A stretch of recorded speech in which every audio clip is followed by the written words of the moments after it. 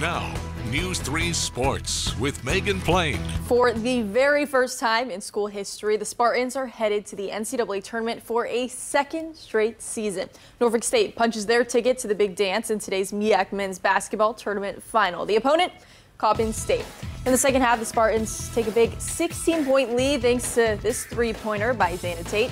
Coppin State, they do find a little bit of momentum midway through the half. They'll pull within 8 of the Spartans, but that's going to be as close as they get. The Spartans win this one by 15. Final score 72-57, marking their second straight trip to the NCAA tournament, and it marks their third trip overall for the program. Now, we caught up with head coach Robert Jones after today's game. He's excited and he reflects on how far that this program has come.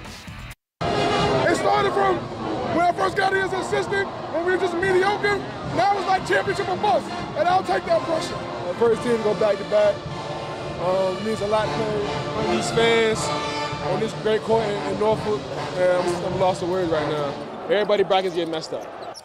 Brian's certainly confident that the Spartans are going to be upsetting some teams in the big dance. We'll find out who Norfolk State plays in the NCAA tournament tomorrow evening when the Selection Sunday show airs live right here on News 3. The tournament bracket will be released at 6 p.m.